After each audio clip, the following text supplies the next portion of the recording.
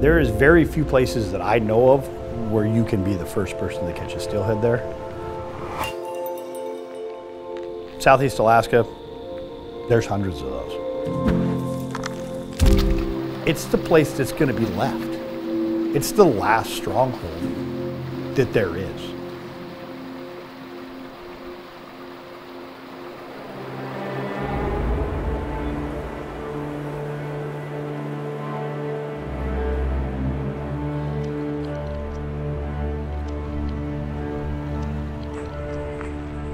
I started coming to Alaska when I was a little kid.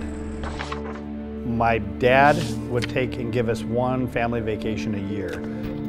We'd take our old 1978 dually Chevy with a 350 in it. We'd hook our 20-foot Crestliner onto the back of that with a 70-horse Evinrude and go fishing for a week. Fast forward throughout my life, we did that, every couple of years until my dad ended up coming to a place in Southeast Alaska. We could fly in with Alaska Airlines, we could build a shop, keep our boat here full time, have a house, and have a place to stay and still do the same thing. What I did after that was all based off of poking around creeks. I've always been a steelhead junkie. I've steelhead fished since I was a little tiny kid. About the third day ever, I tried to find a steelhead here. I got up on this cliff about 20 feet above the river. I looked down and I saw what was the most amazing sight I've ever seen. They were stacked three deep on top of each other, whole length of the run. I'd never been able to see a steelhead on its own before I caught it. I knew nothing about steelhead until I saw them. When I saw them, I learned more by watching one fish in a run than I could ever learn by catching 1,000 fish. The value for me is watching someone feel the same way I felt the first time I did. You get to do what everyone wants to do in their life, and I do it every day. So it's like living out 100 people's dreams all at once.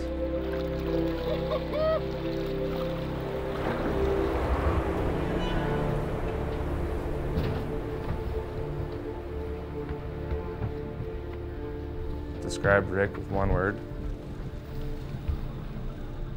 Rick's a trip. No, meeting Rick has been incredible. You come to a place like this and get to see some of the most beautiful landscape you've ever seen. See these fish in small estuaries. Like, you can't help but be totally inspired to want to keep that around. I want my child to experience that. And if we don't make some changes and hard decisions, like, there's a real possibility that that won't exist.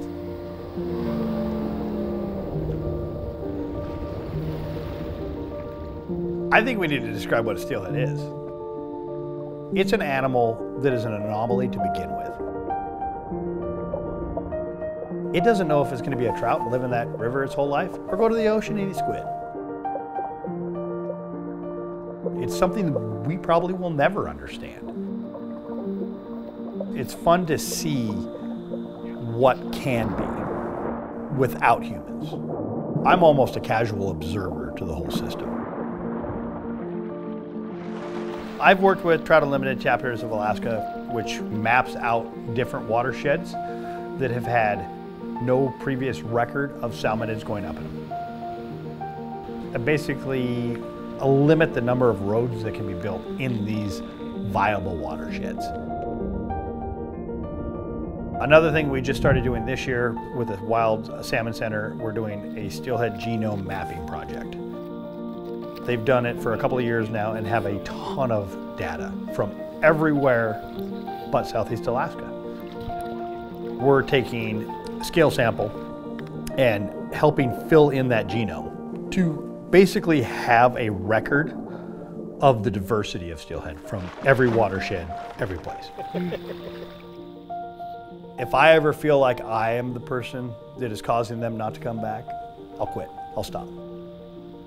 I don't need to be here anymore. If they're gone, I'm gone. Coming up here to Alaska, one thing that's always really special and stands out is how everybody works together. Everything I do is based off of a harvest or sustainability. The bait I use in my pots are from commercial fishermen. They bring in the halibut heads, and I get to use it for my bait for my clients to catch their crab and shrimp. We work together. It's all part of the same circle.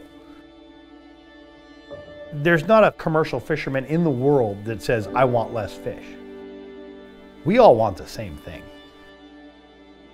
The new generation of people coming up see that, they know that, and they're willing to work with each other for a common goal.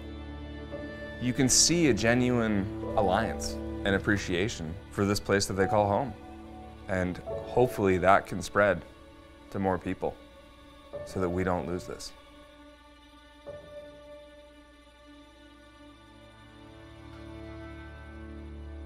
I would arguably be more happy walking up a creek without a fishing rod, because everything I do is just for the hope that I find one. I want to know that they did something that was amazing. I want to see the aftermath of how resilient that fish was and what it did to go there. I don't want to give them up. So I went to the place that I have the most confidence is going to be their last stand. And I'm sitting here at the gates.